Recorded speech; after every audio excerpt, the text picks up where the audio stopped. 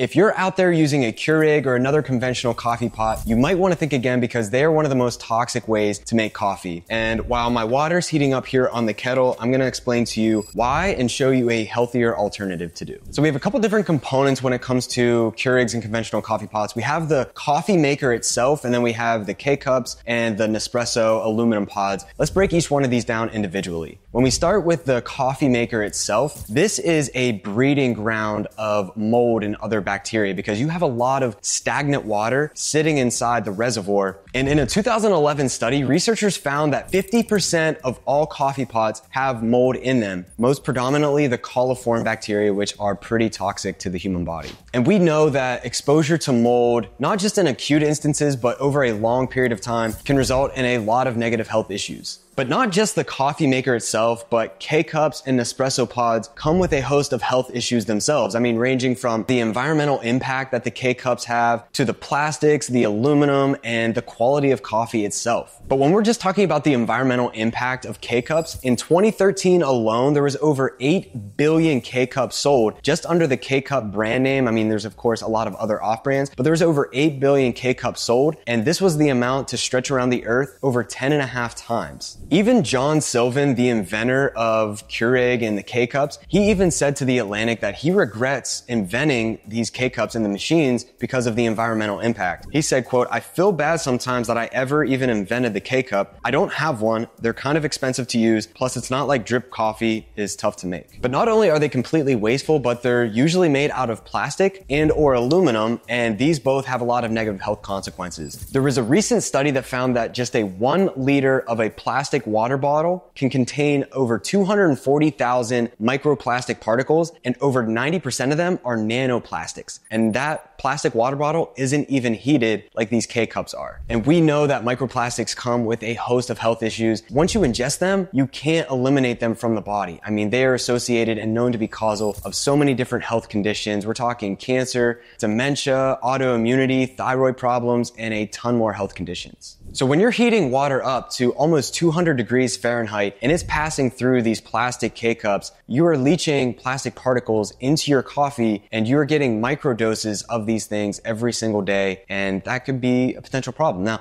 listen, it's your health, it's your choice, but I just want to give you the facts so that way you can make the informed decision yourself. This isn't telling you that you need to avoid these things. It's just letting you know that there's potential risk and there's healthier and pretty convenient ways to make this yourself. Now, one of the last things that is a major issue with these K-cups or Nespresso pods, they're starting to use aluminum now because they know how problematic plastic can be, but aluminum comes with a host of health issues itself. When you're putting hot liquids like you're doing in Keurigs or Nespresso machines, when you're putting hot liquids through aluminum, this also leaches into your coffee, and overexposure to aluminum has also been associated and known to be causal of so many other health conditions. I'm going to list a list of studies right here on the screen, and you'll be able to see just how problematic aluminum can be for the human body. Now, not to mention, usually the quality of coffee that is coming in these pods is pretty low quality. I mean, coffee is one of the most heavily sprayed crops in our world today. It's sprayed with pesticides, fungicides, herbicides. It's one of the most heavily sprayed crops, and we're ingesting that. But even if it's organic, that doesn't mean a whole lot because coffee tends to mold easily. It gets moisture in it, and a study found that about 50%, a little bit more depending on if it's decaf or caffeinated coffee, and the sourcing, about 50% of all coffee has exposure to mold. Specifically aflatoxin and ochratoxin A, these are known to be neurotoxins to the human body, and these come with a host of health problems themselves. But you can rest assured that if you are drinking out of pretty much any random K-cup or Nespresso pod that hasn't been mold tested, that hasn't been given the organic label, even if it has the organic label, it could still contain mold because they're not tested. They're just testing for pesticides, herbicides, fungicides, but it can still contain mold depending on how it's packaged. But you can rest assured that 50% of all conventional coffees out there contain some form of mold. Now, companies have started to become aware of all of this, and they started to make stainless steel steel K-cups or more paper filtered K-cups that are more environmentally friendly and less toxic than plastic and aluminum. So if you're not ready to give up your Keurig machine, you can use those. But again, the coffee maker itself is a breeding ground for mold. So you got to religiously be cleaning it and using maybe vinegar to get some of that out of there. And if you're not cleaning it regularly, you can be sure that there's probably some mold in your coffee pot and that's coming into your coffee maker. But if you want to try switching it up, I've been using these methods here since 2015 when I started drinking coffee. So come with me, I'm going to show you a healthier way, pretty much the original methods of how to make coffee. This is how I've been making coffee since 2015, and this is how I make it every single morning. You can get a French press. This is like 20 bucks. You can go to TJ Maxx. You can go to virtually any store. You can get it on Amazon, maybe 20 bucks. This is just glass and stainless steel. This is probably the easiest way. You can grind your beans fresh and put it in here and just throw maybe 2 or 3 tablespoons of coffee beans in there and just fill it up. You can look up some ratios online or in the description below. That's probably your easiest way because glass and stainless steel is the way to go. Now, my preferred way is to use a pour over method because you can control it a little bit more. It's not as strong as the French press. I have a couple different favorites of pour over that I like. This one is a little bit different than the Chemex here, but both are my preferred way to make it. Now, if you're looking for the healthiest way to make a cup of coffee, this is how we're gonna do it. So we're first gonna start off by using a kettle, and you don't need to get one this fancy. You don't need to have all this fancy equipment, but this is just how you do it. I'm gonna first start off with some high quality filtered water. I'm using reverse osmosis filtered water from my machine here, so this is filtering out virtually everything. I add just a couple drops of minerals back into it, filtered up here in my stainless steel kettle. So then I'm gonna grab my Chemex with a unbleached paper filter. That's what these tan ones are. And to start making a really high quality cup of coffee, I'm just gonna strain this out because it gets rid of the paper taste and it'll heat up the Chemex. So that way it keeps your coffee a little bit hotter as you're making it. I just do a little bit of that.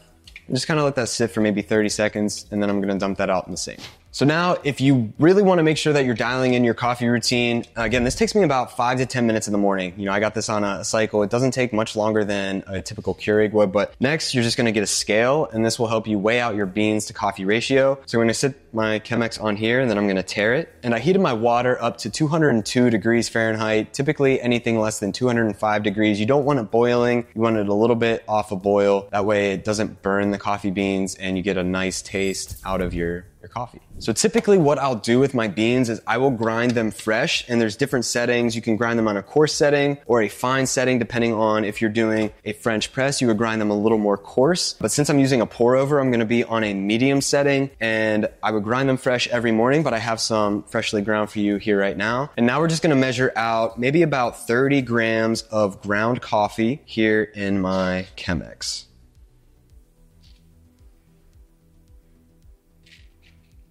If you go over a little bit, that's all right too. And so the nice thing about these airscape containers is it keeps the coffee fresh. It doesn't allow them to mold. It keeps the moisture and the sunlight from getting to it. That way, you know, you're not getting mold in your mold tested coffee. Hopefully you're using a high quality coffee. So that way you can just keep it pretty fresh in here. So once we have our ground coffee already weighed out, then we're gonna tare it again back to 0. And that's when we are going to begin pouring over. Now this is gonna happen pretty quick. It takes 2 to 3 minutes. Again, this whole process takes me about 5 minutes, maybe 10 at most in the morning, depending on how much I'm taking. But we weighed out 30 grams of coffee beans, and what we're gonna do is 15 to 1 ratio. That's what I like. You can do give or take. People like to do different, but I like to do 15 grams water to 1 gram of coffee beans. So what we're first gonna start off by doing is just doing a little bit of a bloom. And as you can see, I'm just doing a little bit, pre-wetting the coffee beans and not doing too much. And as you can see in here, the coffee is kind of bubbling up. This is off-gassing a lot of the carbon dioxide in there, and that is allowing it to be fresh. And I just give that maybe 20 seconds to allow the carbon dioxide to off-gas. And even on my scale here, it has a timer and that I can press and just keep track of the time if you really want to get serious about your coffee. So now that it's been about 20 seconds, we're just gonna have a nice steady pour in our coffee, and you can control the flow rate. You don't want to go super fast. You just want to make sure that you're just covering the beans a little bit at a time. And listen, I started this back in 2015 and I'm not a pro by any means, but this is just how I do it. And I've noticed that I can really enjoy the taste of my coffee. I can tell a difference when I get this compared to Starbucks or Keurig machine or whatever. You can really control the flow rate here because of how much you're pouring. You can stop and allow the coffee to drip down. And you can control exactly how much water you're putting in. So I put in 31 grams of coffee, ground coffee. So that means if I'm doing 15 to 1, I'm gonna do 450 total grams of coffee. So this is just a nice steady pour. We're about halfway, we're a little over a minute in. And what we're doing here, I mean, this coffee is coming in contact with the glass. We're using filtered water that's been heated with a stainless steel kettle. We're using a non-chlorinated paper filter. And these coffee beans are some of the highest quality coffee beans that you can get. Organic, preferably mold tested. There's great companies out there that test for mold, aflatoxins, ochratoxin A, and a nice steady pour. This should take no more than 3 minutes. And again, you don't need to have a crazy setup like this. Like I mentioned, just using a glass stainless steel French press will do, but your biggest thing is just using glass. We're not trying to use any plastic. We're not trying to use aluminum. We're just really trying to use the highest quality things that we can, because this is how coffee's really been made for as long as coffee has existed. You know, you just use water and materials from nature. This is better for the environment. It's more reusable, and it's healthier for your body as well. So as we're finishing our pour here, we're reaching 452. It doesn't need to be perfect. And this is how I make my coffee for myself and my wife every morning. We've been doing this for years. And again, this is something that I've personally found great enjoyment in. This is a nice morning routine, a morning ritual for me. It's something that I wake up looking forward to every single morning. I come out, let my dogs out, take them for a walk sometimes. And I like to come out here and make this first thing in the morning after I've had my water. And it's just a nice ritual. You know, if you have 5 minutes to make a cup of coffee in the morning, this is going to be a lot better. It allows you to wake up, allows you to kind of think a little bit. Not only is it healthier for you, healthier for the environment, but it's also just a nice ritual, and it looks pretty cool too. This is how you make a really healthy cup of coffee, why I think you should ditch Keurig machines and other coffee makers and start using something a little bit more health conscious. So if you want, you can compost your coffee in your paper filter, but now it's time to drink. Grab your favorite mug and enjoy.